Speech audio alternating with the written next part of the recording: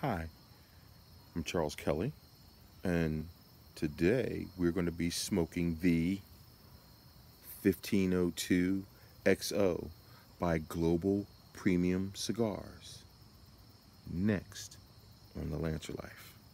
And if I get rocked for my kids, is that real? Even though what we do is wrong, We still hustle till the sun come up. Crack a 40 when the sun go down. It's a cold winter, y'all better bundle up. And I better be a hotter summer rapper onion just to rock it down. You hot now, listen up. The 1502 XO is one of 6 lines of cigars that Global Premium Cigar Company has put out. All the cigars are made at the Plasencia Cigars factory in Nicaragua. This is a Nicaraguan Puro, we think, because nobody knows what the blend is. Enrique Sanchez, who is the founder of Global Premium Cigars, hasn't disclosed exactly what type of tobacco and how much he's put in these things, so no one knows. It's got a semi-closed foot. I'm going to show you it here so you can see that. And again, it's a limited production run. There were only 1,502 boxes of 10 cigars each, which, you know, carry the one, means there are only 15,020 cigars. The brand is 1502 to commemorate the year that Christopher Columbus discovered Nicaragua. Can't wait to get in this thing. Why don't we do a cut and light?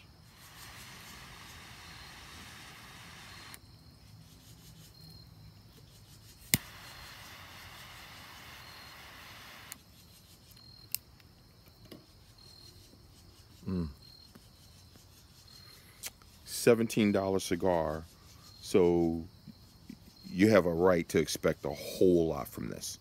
Let's take another look at it. Very nice wrapper. Not sure what's age 18 years, but some of the tobacco in this thing is age 18 years. Could be the wrapper, could be something in the filler. Again, we don't know what it is. Nico Puro 6x50 Toro is the size of the cigar. This cigar was debuted in 2016 at one of my favorite shops in Philadelphia, Wooden Indian Tobacco. It's got the flavor profile, what we're supposed to hear, of hay and raspberry on the cold draw, pepper, barnyard sweetness, sweet, tangy, chocolatey, and coffee on the draw. Let's see what we get.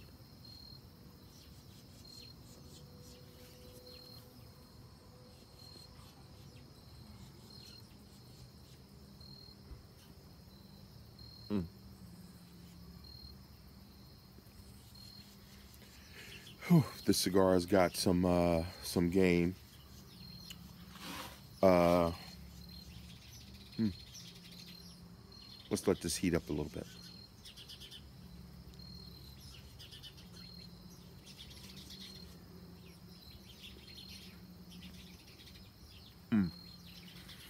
Pepper, leather. I'm not getting any of the grassy hay notes. You get a real hint of some kind of, there is a real hint of some type of berry, just a little tinge on there, which gives you that tart, but not so tart, sweet, but not so sweet, fruity flavor.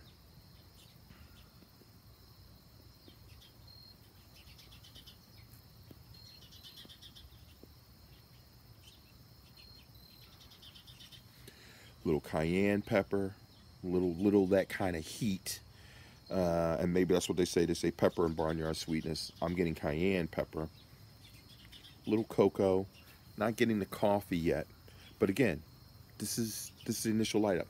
The other thing I'll tell you, when you go to Global Premium Cigars, they have a very interesting strength profile chart that they put on their thing. And basically, what it does is it shows you the strength rating of the cigar from first third, second third, and what that chart tells you is it's really going to kick up in the final third after all the tobaccos get together and heat up.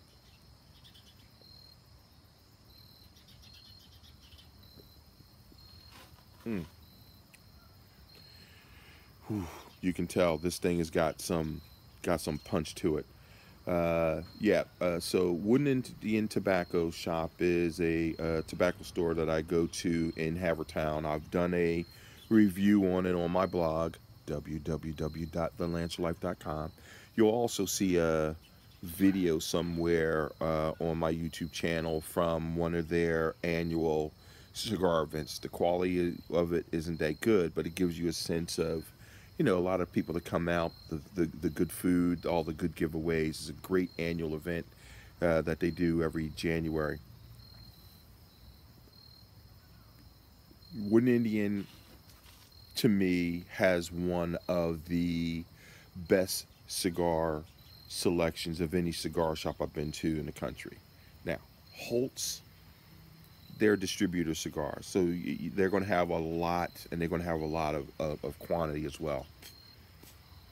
But Wooden Indian has a great variety. Now that's where the cigar debuted, but that's not where I got it from. I got this cigar from Smoke, which is a cigar shop in Manioc. So I've mentioned Smoke in Manioc. I've mentioned Holtz, but Wooden Indian is going to be who I talk to you about today,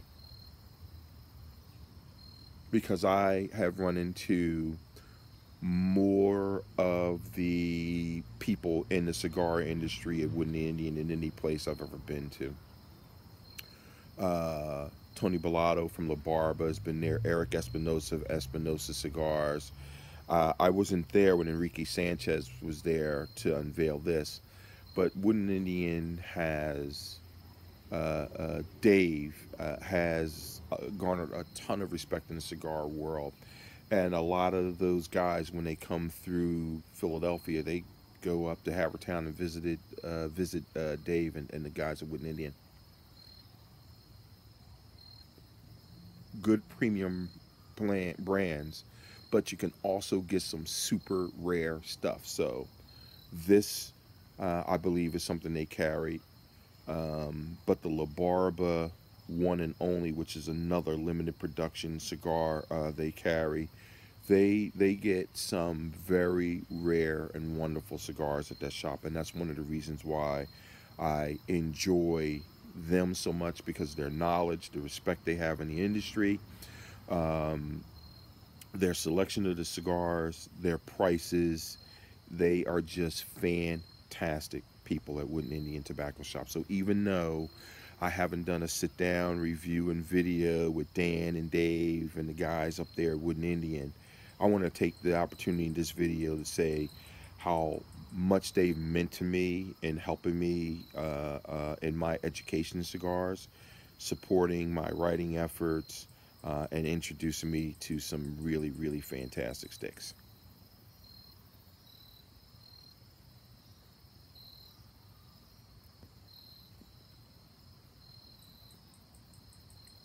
Big Boy Cigar.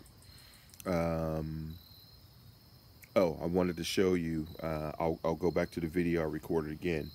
The 2074 number that you see there represents which number cigar this is out of the 15,020. So this is an early production run we got here. These cigars are going on sale now for 20 bucks. Now, you get a cigar that expensive, as I said earlier, you have a right to expect balance. I'm getting balance. You expect it to have a good burn. I'm getting a good burn. You expect this to have a nice tight ash. Now, in the camera view, it might look flaky, but that's not a flaky ash. That's holding together really tight. You have a right to expect some real good complex flavor, and I'm getting good complex flavor. So balance, good burn, good ash, and complexity. This thing is 4 for 4.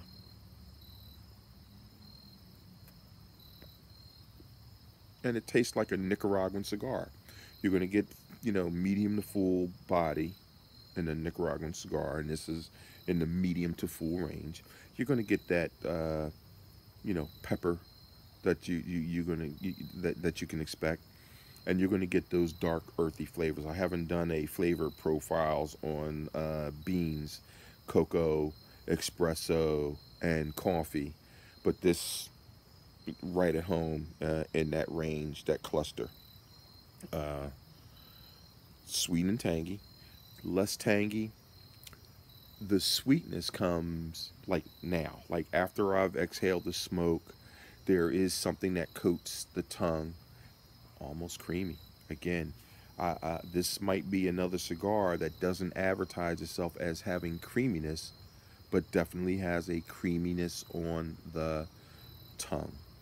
Very, very close, but not as close as that Tatuaje Kahonu, which is one of the most badass cigars I think I've smoked.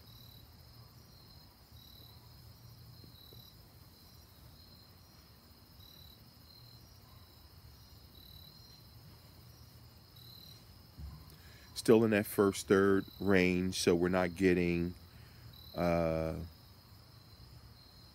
some of the flavor characteristics, like the coffee yet, or that barnyard sweetness, but there is some sweetness, almost like a creamy chocolate, like a chocolate souffle cream, coating on the tongue once that smoke is long gone.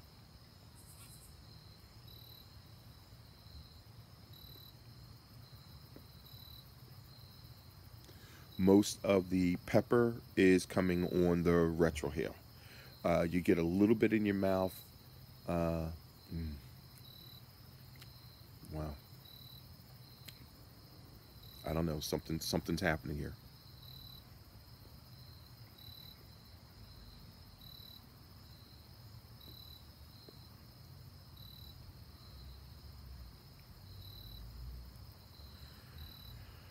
All right, I don't know what's going on, but something's definitely beginning to change. I can't put my finger on it.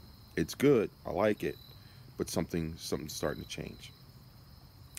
Uh, as I said before, only one Vitola 6x50. Uh, this is the cream of the 1502 brand. Like I said, there's six ruby and a bunch of other emerald. All the different cigars are kind of named after fine jewels and things like that. This is their shining star. This is the diadem of their of the brands, and it's this is really good, really good.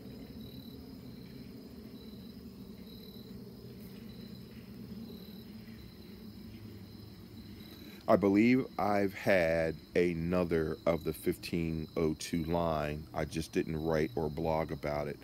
I have a cigar app where I'm sure I put some notes down about what my experience with that was. Um, I don't think it was like this, or I'd have gone out the store and bought some more of these. Well constructed box press here. You know, it's just it's just nice. It's not falling apart. Uh, Good construct. I don't know. I don't want to put it in there too much and make it blurry. Well wrapped. Look at that cap. How far down it goes. Um, did a nice punch. Didn't get it, dead center, but uh, I'm getting a good draw. Good flavor of the tobaccos. Everything is holding on there really nicely. Good job. Good job.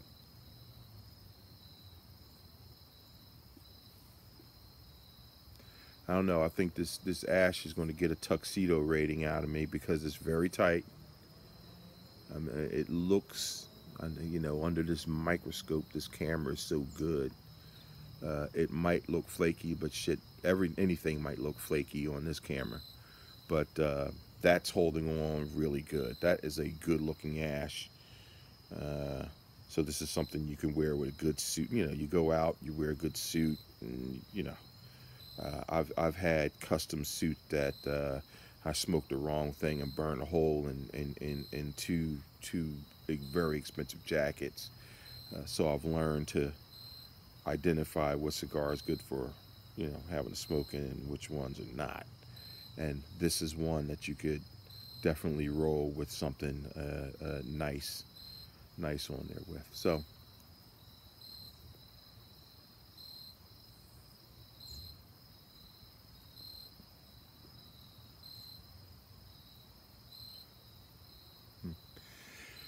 is this a $17 cigar? You bet it is. Can you find something that tastes almost as good for less? Yeah.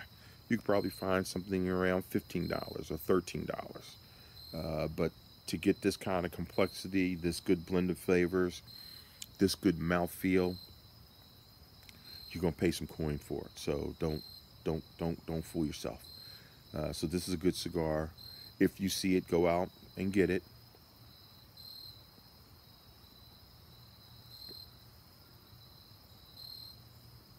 And enjoy some rich flavors. About the medium body scale. This isn't blowing up my nostrils. This isn't exploding in my mouth. But it's got a nice variety of flavors going on in my mouth, and it's very well balanced. A darker, like gotta use the base word, darker, earthier kind of flavor profile. You know, with the coffee, cocoa, some sweetness that you just I just can't put my finger on. That might be that hay because it's got some kind of something going on in there. And again, earlier on the berries kind of wave bye-bye to some of the more potent flavors. But again, this cigar is interesting because there is something else that goes on in your mouth long after the smoke leaves. So you do your draw, you do your retrohale. So draw gives me a flavor, retrohale gives me a flavor, and soon as I breathe and let oxygen hit, it's berry. It's definitely some kind of berry. That when the oxygen hits your tongue for 2 or 3 breaths after it's gone, there is some kind of fruit, something going on. So they kind of nailed it. Listen, cigar tastes like whatever you taste like. One of the values of reading the notes from the cigar manufacturers is to kind of help you get your brain to wrap around what you're tasting, because there's some cigars you taste you're just not quite sure. Some are so easily identifiable. You can identify wood, you can identify cocoa, you can identify coffee, you can identify espresso, you can identify leather, you can identify pepper, you can identify a little fruit zest. There's a lot of flavors that you can easily identify. The challenge is when you get something that doesn't fit kind of that quadrant of a flavor wheel. If you get leather, wood, cocoa, and then you get blueberry up here, that's like away on the flavor wheel. Having something that tells you what you should expect helps you to say, oh, so that's what it is. Now, not all of the cigars that I've smoked are spot on. There's sometimes I don't get some of the things that they say you're going to get. I don't get barnyard sweetness, but I definitely get some kind of raspberry. I mean, it's unmistakable, but it's not when you think you get it. It's not on the draw. It's not on a retrohale. It's on that coating on your tongue after the smoke leaves, and when you add some oxygen to it. So I mean, literally sitting here having this discussion, smoking a cigar, I've learned that third kind of taste because it's interesting. I just something I didn't know, didn't notice.